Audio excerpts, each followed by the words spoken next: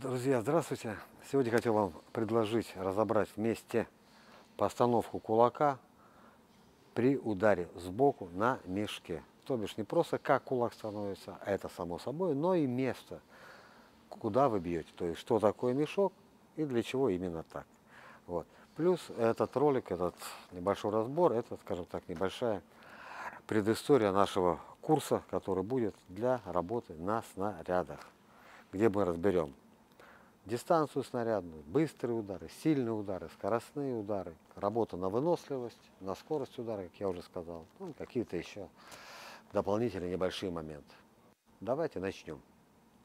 Вы уже размялись, вы уже потянулись, вы уже почти все готовы, но все-таки именно удар сбоку. И сразу же обговариваем дистанцию для ударного действия. Мы сейчас становимся фронтально. Фронтальная дистанция, прямая рука,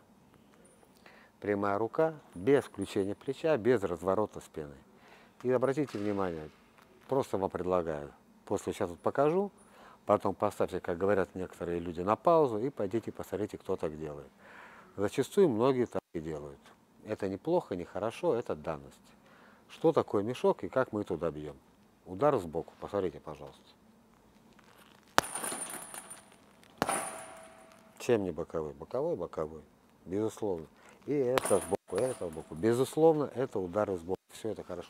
И так я могу ударить кружкой. Кружкой тоже хороший удар. Мы это обговаривали уже на какой? На ближней дистанции. Но нафига тогда мешок такой шьют? Чего их не шьют узкими? Да? Он все-таки довольно-таки шире, чем один подбородок. Но обратите внимание, фактически он ширина моего тела. То есть фактически мешок это и есть те руки противника, которые закрываются у вас. И удар сбоку, он и нужен нам для чего? Именно, чтобы зашел за руку противника. А это возможно сделать не только закрутившись, не только качнувшись в сторону и ударив отсюда, или просто зайдя за угол. Но вы можете также наносить эти ударные движения сбоку, прямой удар, удар сбоку. Вот посмотрите, пожалуйста.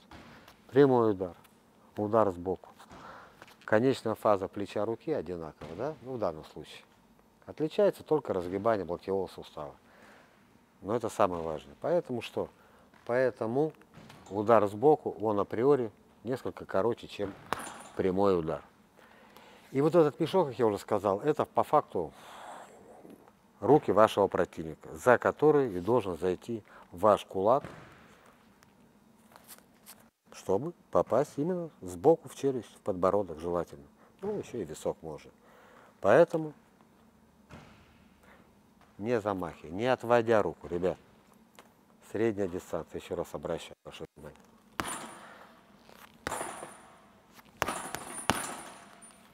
А теперь еще более ракурс удобный посмотреть.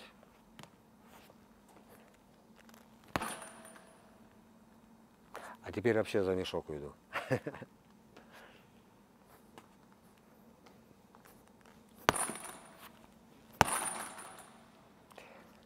Опа, вот он я.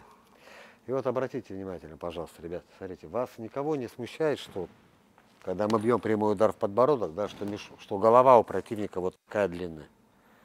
Мы же бьем в подбородок, он проходит кулак. Он насквозь идет туда, да, энергию, усилия его. Вообще не смущает, что человек почему-то вот с такой головой. Но когда мы начинаем бить, работая на мешке, мы представляем почему-то подбородок вот здесь. И да, это удар сбоку. Но если здесь стоят руки противника, то по факту вы получаете, бьете по рукам. Мы сейчас разбираем, да, без ног, без пятки, без всего. Мы разбираем сейчас именно движение, траекторию кулака при ударе сбоку за руку. Без дополнительного действия, без дополнительного улучшения вашей позиции. Поэтому вот сюда вот подбородок.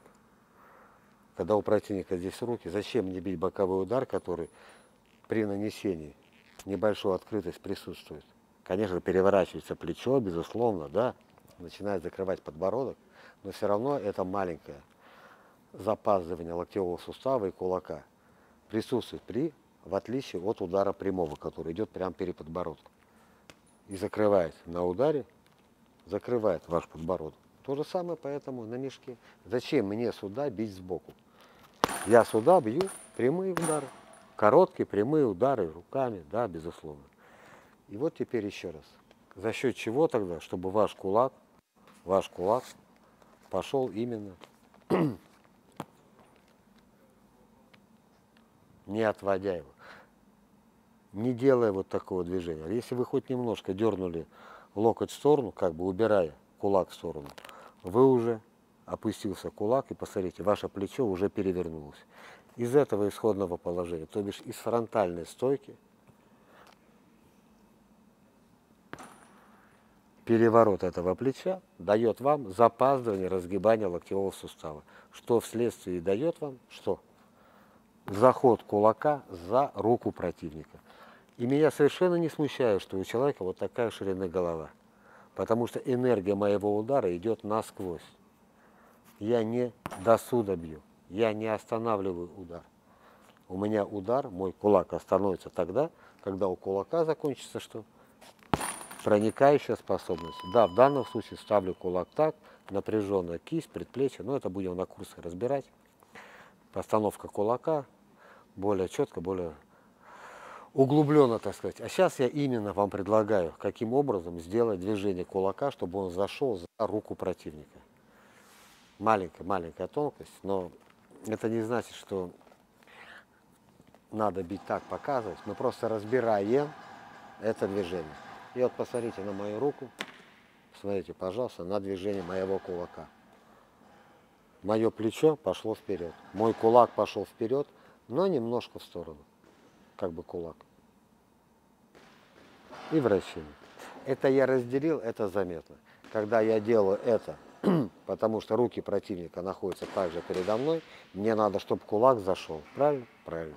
Поэтому движение вперед, вращением, не разгибая локтевой сустав, очень удобно получается.